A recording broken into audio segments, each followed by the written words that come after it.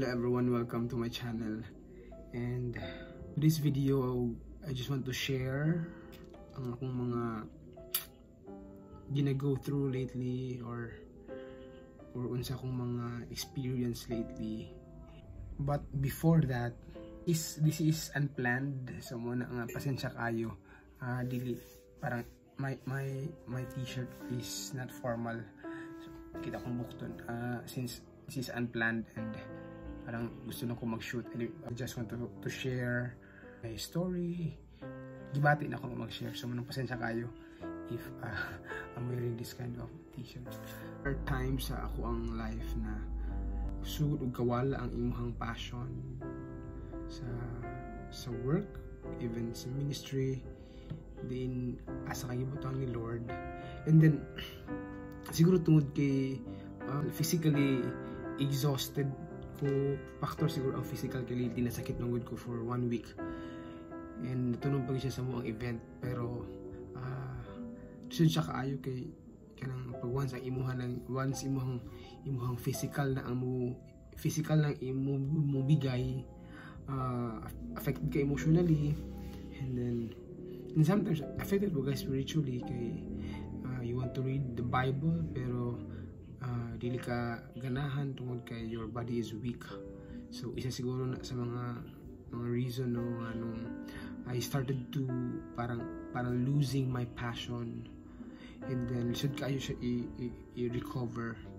And then ang ikaduha kay reason why I'm losing my passion because sa mga kanang worries gani sa kalibutan, like for me as a father, I want the best for my family.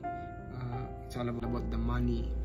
Kailangan ani ako ma-earn. I mean, kailangan nga anang sakto ako ang kwarta. Kaya sometimes parang it's the money has the full control sa imong kinabuhi because every move we need money. Pero usahay tungod kay sige ko isip about how to earn, how to have a lot of money kay ang akong source of income is di man anak kasapat. Siguro na lang ko yung mga kanagaling na ko yung mga desire unta like this na niya akong mga kwarta, pero itong gina-consume ko sa ako ang desire, which is wala na siya naka-incline kay Lord, and then it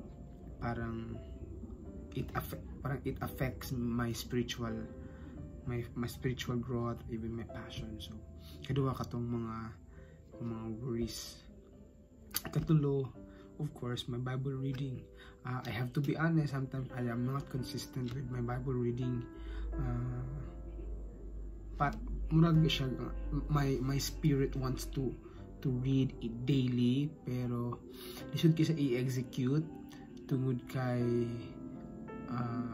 consume ko sa social media, and I wake up, of course phone din ako maisip, akong first na magunitan.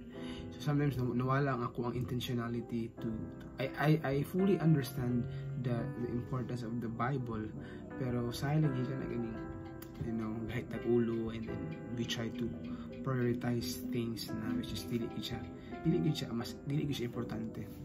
So I don't have consistent Bible devotion. Ika-upat kining my prayer life. I don't know, kana ganing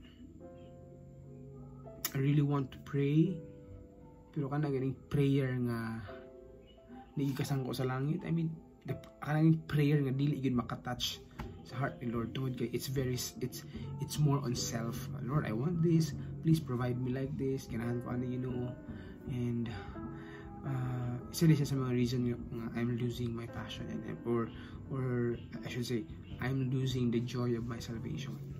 So isa na siya. So usually na ako mag-share guys kay this is what I